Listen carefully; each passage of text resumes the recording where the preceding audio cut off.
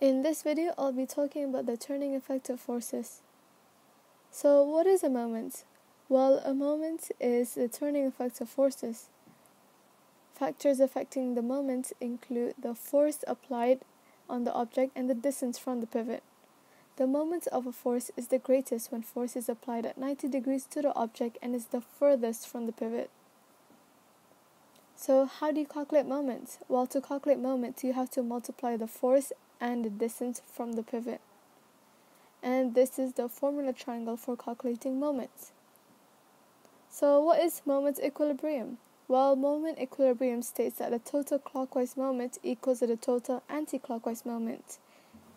I'll explain what all that means using this diagram that I'm drawing right now. That is the pivot. Here's our first weight, that is our second weight. Let's say this weight is 10 newtons and this one is 5 newtons. And the distance from the 10 newtons weight to the pivot is 2 meters. And the distance from the pivot to the 5 newtons weight is 4 meters. Using these information, we can calculate the anti-clockwise moment and the clockwise moment. So the anti-clockwise moment would be 2 times 10, giving us 20 newtons meter. And the clockwise moment would be 5 times 4, giving us 20 newtons meter. So when the total anti-clockwise moment equals to the total clockwise moment, the objects are balanced, or we can say they're at equilibrium.